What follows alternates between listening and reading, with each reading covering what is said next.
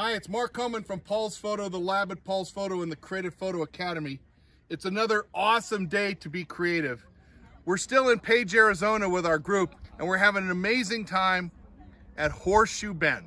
So that below us is the Colorado River. Upriver a couple miles is the Glen Canyon Dam and Lake Powell. But this is a super location where you're standing up high. Some people are terrified to do this. See, look, Elida Lee's down on her behind. A couple crawled up to the edge, but you got to get right to the edge. I've got my Nikon Z7 II with the 14 to 30 lens at about 16 millimeters. So basically as wide a lens as you can have, because I want the whole width of the canyon. It's beautiful. Middle of the morning, the sun is just high enough so it's lighting the river below us. We've got some cloud cover. It's absolutely gorgeous, guys. I can't wait to share the picture with you, but more importantly, I can't wait to get you out here and photograph with us so we can talk about where you're going to put the horizon, what aperture you're going to use, what shutter speed you're going to use, what ISO you're going to use.